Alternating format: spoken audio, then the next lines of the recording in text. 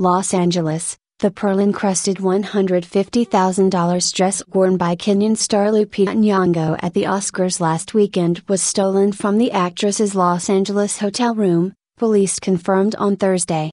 It has been confirmed that it is the dress that was worn by Lupita Nyong'o, Los Angeles County Sheriff's Department spokeswoman Nicole Nishida said.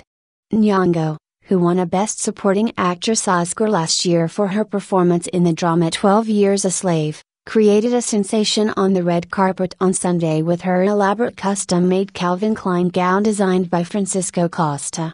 The stunning dress was adorned with some 6,000 white pearls.